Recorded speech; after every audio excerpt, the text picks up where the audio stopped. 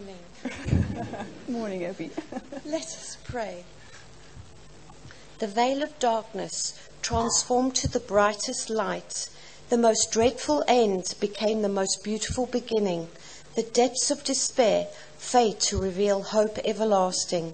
The curse of death defeated by eternal life. Thank you, Lord, for the wonder of Easter. The first reading this morning is from Corinthians chapters 15, 1 to 19. The resurrection of Christ. Now, brothers and sisters, I want to remind you of the gospel I proclaimed to you, which you received and on which you have taken your stand. By this gospel you are saved, if you hold firmly to the word I preached to you. Otherwise you have believed in vain.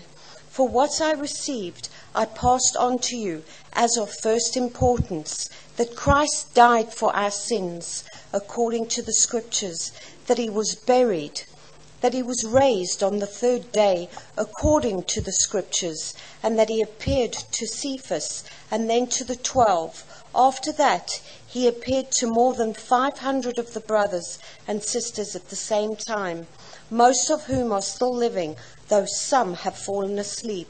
Then he appeared to James, then to all the apostles, and last of all he appeared to me also, as to one abnormally born. For I am the least of the apostles, and do not even deserve to be called an apostle, because I persecuted the church of God. But by the grace of God I am what I am, and his grace to me was not without effect. No, I worked harder than all of them, yet not I, but the grace of God that was with me. Whether then it is I or they, this is what we preach, and this is what we believed, the resurrection of the dead. But if it is preached that Christ has been raised from the dead, how can some of you say that there is no resurrection of the dead? If there is no resurrection of the dead, then not even Christ has been raised. And if Christ has not been raised, our preaching is useless, and so is your faith. More than that, we are then found to be false witnesses about God, for we have testified about God that he raised Christ from the dead. But he did not raise him if in fact the dead are not raised. For if the dead are not raised, then Christ has not been raised either. And if Christ has not been then raised, your faith is futile. You are still in your sins. Then those also who have fallen asleep in Christ are lost. If only for this life we have hope in Christ, we of all people must be pitied.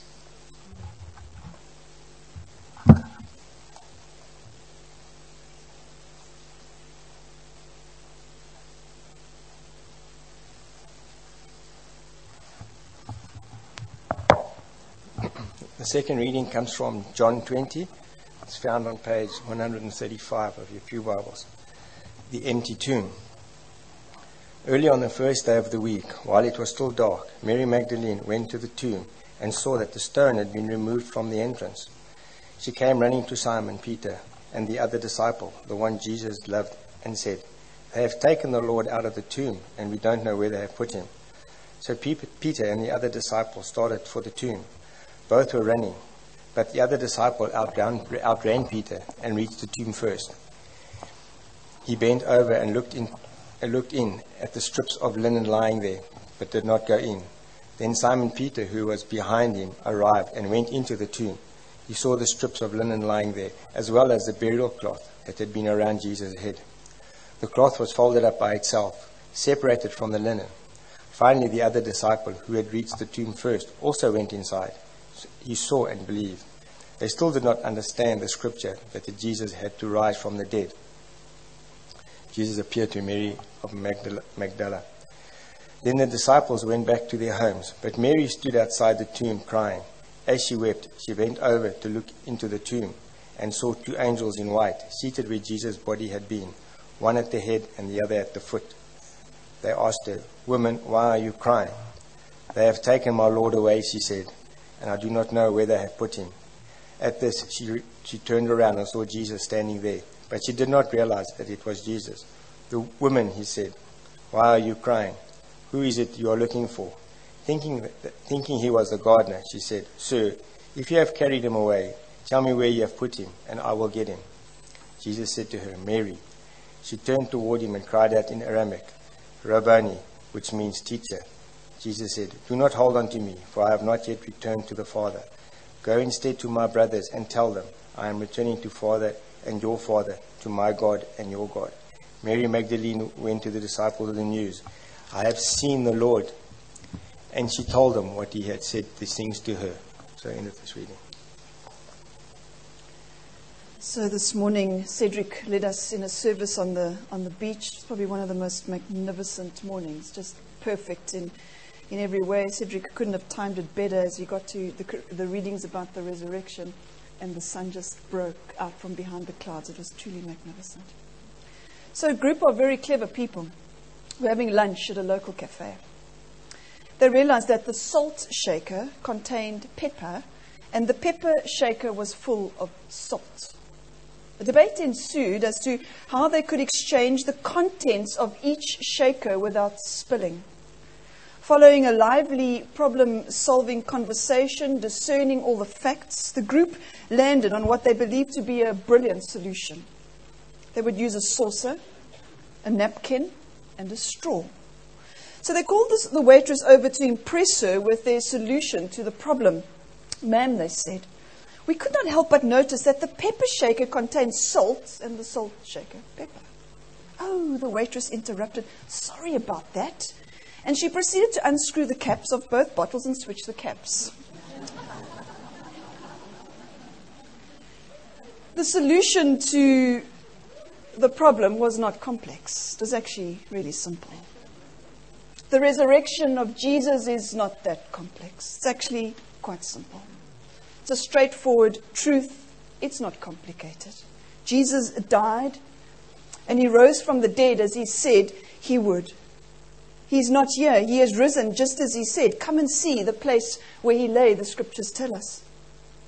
Jesus, as he promised, rose from the dead. That's a fact. The resurrection of Jesus is vitally important to us for many reasons. Jesus kept his promise to rise from the dead so that we will believe that he keeps all his promises. Jesus' resurrection gives us the assurance that we too will be resurrected because he rose, we will have the gift of eternal life. And that is hope. We don't just die and all ends. We rise to life in Christ. The resurrection is the substance of the church's witness to the world.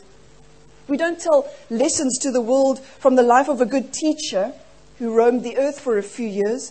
We proclaim the reality of the resurrection of Jesus Christ, that our God is alive. Because Jesus rose from the dead, we have the certainty that our sins are indeed forgiven. And the power of God that brought Christ's body back from the dead is available to bring our spiritually dead selves back to life so that we can change and we can grow and continue to become more like him. Romans 8 and verse 11 says, "And if the spirit of him who raised Jesus from the dead is living in you, he who raised Christ from the dead will also give life to your mortal bodies brought by his spirit who lives in you." That same spirit lives in you. The resurrection is not that complicated. It's quite simple. It's a fact. It changes lives. It brings hope. There was Peter and John. John tells us their story. They run to the tomb. They don't only look into the tomb, but they actually go inside the tomb, and they're amazed that the tomb is empty. But there's something else that they note. If someone had removed Jesus' body, if tomb robbers had been at work, why would they leave the grave clothes behind? If you're going to steal a body, you would take it wrapped in its clothes because you wouldn't want to touch a dead body. And if you're stealing a body, you won't want to take the time to neatly fold the headcloth and then leave it behind. You're in a hurry. You won't arrange the strips of cloth just like the body had been lying there. There's just no point to that. If you're going to steal the body, you're going to do that quickly and get out. Something else strikes Simon Peter, that the grave clothes were not disarranged. They were not lying in a pile or scrumbled up. They were lying there, John tells us, still in their folds. And that's what the Greek means. The clothes were lying exactly as if the body had been there. The napkin lying exactly where the head was. And the whole point of the description is that the grave clothes did not look as if they had been taken off or stripped off Jesus by some grave robbers. They were lying there in their regular folds as if the body of Jesus had just simply evaporated from it. As if Jesus had just passed out of them, right through them. They looked like an empty cocoon from which Jesus had emerged. The headpiece still rolled up in the shape of a head. And it was about the right distance from the wrappings that had enveloped Jesus' body. A grave robber couldn't possibly have made off with Jesus' body and left the linen still perfectly shaped. And Peter and John in that moment suddenly realized what had happened, and they believed. They believed. It wasn't that difficult. It wasn't that complicated. Let me remind you that Thomas needed to place his hands in the wounds of Jesus to believe that he had risen from the dead. But Peter and John, they didn't need to do that in order to believe that Jesus had risen from the dead. They saw the grave clothes, and John tells us in chapter 20 in verse 8, they saw and they believed. It was enough for them to believe that Jesus had risen, this empty tomb. Thomas, he had a unique experience, we may argue. He touched the hands and feet of Jesus, put his fingers in his side. And that led him to believe. But Jesus says, of those of us, that's all of us, that have not had that experience, blessed are those who have not seen and yet believed. Blessed are you. You and me, like Simon, Peter, and John, we haven't seen, but we believe. We're not able to put our fingers into the wounds of Jesus, but we are able to see that there's an empty tomb, and we believe because of the empty tomb. We believe because of the changed lives of people around us. We believe because of the carefully documented events of the death and resurrection of Jesus. The evidence is indisputable. We believe because the Bible tells us that he would die. The Bible tells us he would rise. The Bible tells us that he will come again. And so we believe as we choose to walk by faith and not by sight. The stone had been rolled away that first Easter Sunday morning. Not so that Jesus could get out. He could get out anyway. He didn't need the help of anybody to get out. The stone was rolled away so that Simon, Peter, and John could look in, and so that they could believe and see that the tomb was empty. Jesus had risen. The stone was rolled away so that you and I could look in and believe. Blessed are those who have not seen and yet believed. There's Mary Magdalene, John tells us. She played a significant role in the life of Jesus. Jesus administered to her. He casted demons out of her. She was at the foot of the cross. She watched him suffer and die. Now she finds herself at the tomb, wondering who rolled the stone away and where have they put Jesus. And she stands there crying. And then Jesus arrives and he has a conversation with her. So Mary found herself wandering around the tomb. And for some of you this morning, maybe that's you. You don't see and believe instantly like John. You don't want and you don't need all the evidence and proof like Thomas. Maybe you like Mary and you're just wandering around, trying to work things out for yourself. Could the story of the death and resurrection of Jesus be true? And you desperately want it to be true. You want to believe he died, rose again. You need a miracle maybe to believe that Jesus rose from the dead. Mary wanted to see Jesus that morning more than anyone else.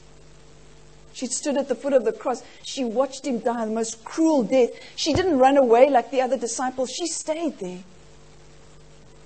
And when Jesus was placed in the tomb, it was Mary who went to the tomb, was the first to see that the stone had been removed and rolled away from the entrance. And then a miracle was about to happen. She was about to see Jesus. The same for all of us. Eventually we get our little miracles in some beautiful way. Like for Teresa, she prays with her hand on the chairs for years. And eventually she gets her little miracle. Her family come to believe that Christ is alive, risen. Christ meets us. Sometimes it's unexpectedly. Like with Mary, he simply appears to her in the garden. She didn't even recognize him at first. And then he calls her by name and he says, Mary. John tells us Jesus knows his sheep by name. He calls us all Louise, Leslie, Jeff, Francis. He knows our names. And Mary says, I've seen the Lord. So Mary believed because she had this personal experience. She had this encounter that day with the risen Lord and Savior. And today many Christians believe in the resurrection not only because of the evidence, but because they've had a personal encounter with Jesus. We need to open our hearts this Easter Sunday to Jesus and experience his presence by faith. I'm going to conclude, and I want that picture just to go back up, Sean, of Thomas. It's a picture, it's a painting by an artist called Caravaggio. And that's Thomas putting his fingers into Jesus' side. Quite a well-known painting. Thomas, as I said, was the skeptic amongst the disciples. He wasn't the disciple that was present when Jesus first appeared, and the other disciples told him that they'd seen Jesus. Thomas says to them, unless I see the nail marks in his hands and put my finger where the nails were and put my hands in his side, Thomas says, I will not believe. I will not believe. In the painting, it looks like Jesus is pulling Thomas's arm towards him, putting his fingers into his gaping wound in his side. Scripture tells us that a week later, his disciples were in the house again, and Thomas was with them. That the doors were locked, Jesus came and stood amongst them and said, peace be with you. Then he said to Thomas, put your finger here, see my hands. Reach out your hand and put it into my side. Stop doubting, Thomas, and believe. And Thomas says, my Lord and my God. On this Easter Sunday, you've been privileged to see a family make that confession.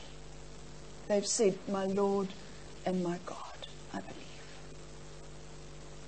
Will you do that? Will you come before the Lord and confess him as your risen Lord and Savior? The Bible doesn't say confess that Jesus is Lord and believe he fed the 5,000, or confess that Jesus is Lord and believe he walked on water. No, the Bible says if you confess with your mouth Jesus is Lord and believe in your heart that God raised him from the dead, you will be saved. You witnessed that this morning. John shares this truth with us in his gospel. Now, Jesus did many other signs in the presence of his disciples, but these are written so that you may come to believe that Jesus is the Messiah, the Son of God, and that through believing you may have life in his name. May you have life on this day that he rose from the grave. Amen. Congregation, we are going to stand and prepare our hearts as we come to celebrate in the sacrament of Holy Communion and sing together.